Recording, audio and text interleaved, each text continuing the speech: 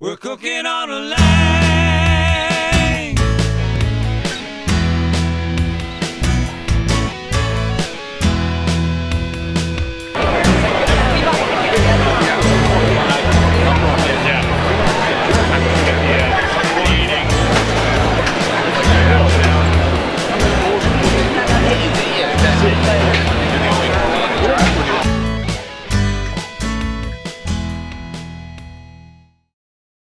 Hey, I'm Billy Durney, owner and head fire maker at Hometown Barbecue, standing next to my buddy who doesn't have much of a voice because he's been working so hard.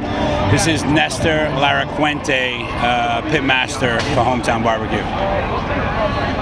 Oh yeah, I call it pit rat, but that's cool. Pitmaster's cool too.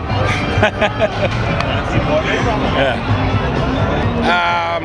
I actually started as a hobbyist barbecuer, and I used a Weber Smoky Mountain Bullet, and that was my cooker of choice for a long time. And had a friend who had a Lang and recommended it to me. And my first real cooker for the restaurant was actually a Lang 84, and now we're up to 4 Lang 108 cookers. For me, I think Lang makes a superior product and works really well for us at Hometown Barbecue in Red Hook, Brooklyn. Has it lived up to your expectations cooking every day? Absolutely. I actually started on I believe it was a 60. Yeah, Lang 60. I'm 60 about, I would say, 8 years ago. These smokers have exceeded my expectations, and I'm able to cook hundreds of pounds of meat quickly, efficiently, and consistently, which is really the most important as far as when it comes to cooking in the restaurant. That's right.